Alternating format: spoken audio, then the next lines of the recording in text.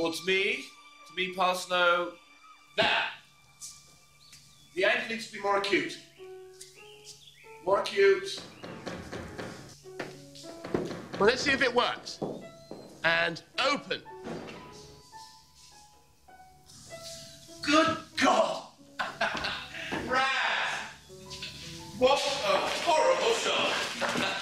Thought I'd surprise you. Welcome to Down House. When is the moat to be done? When the drawbridge is in place. Were you trying to keep out, Charlie? Everyone, especially you. Raz, what a wonderful surprise. My dear, what a journey. It's not far. Nature abhors a journey of 16 miles almost as much as a vacuum. Hello, Annie. Manny's tea. And a 1, and a 2, and a 3, and off you go. I've thought of a new name for the village. Oh, yes? Down in the mouth. If you speak, I can find you really easily. Shh. How's your work progressing? Well, I sent the manuscript off to be copied. I've no idea what I'm going to do with it when it comes back.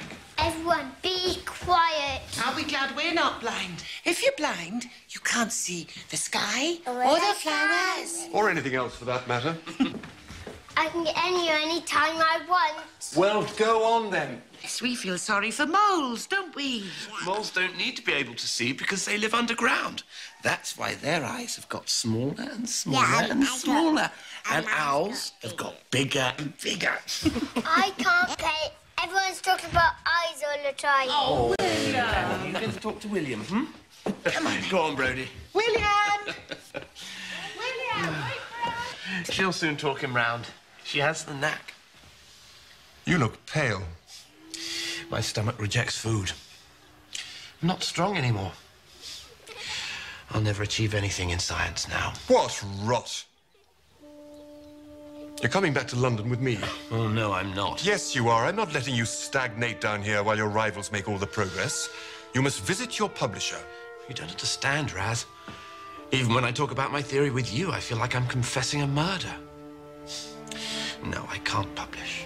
Well, you're coming back to London with me, Charlie, whether you like it or not.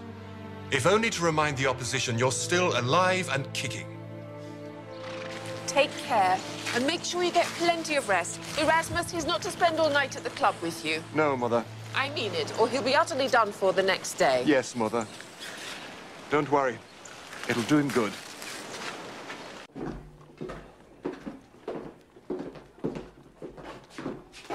Come on.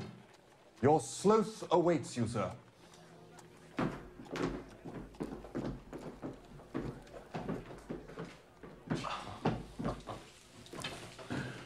What a magnificent piece. Hey, Raz? My word. Owen's done a remarkable job. He really is a splendid specimen. Yes, I thought you'd be pleased. Come through. See what I've been working on.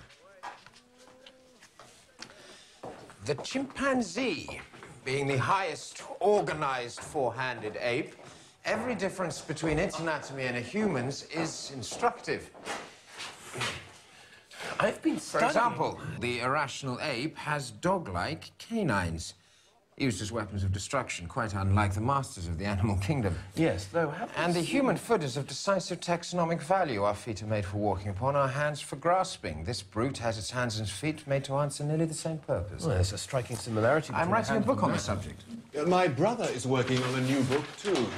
Come here, let me show you what I mean.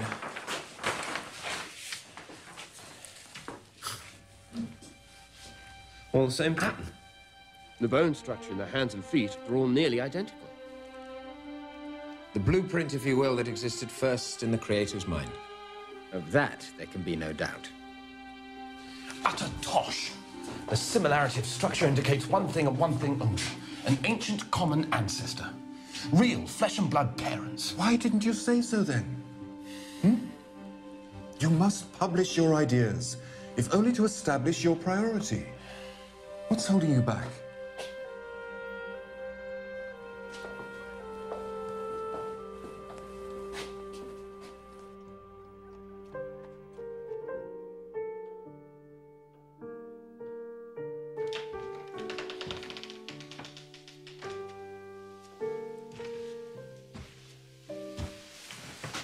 What is it?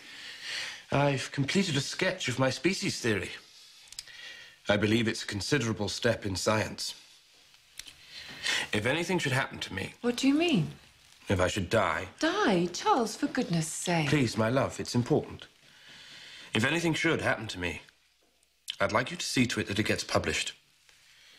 £400 should be enough to see it printed and promoted. Nothing's going to happen to you.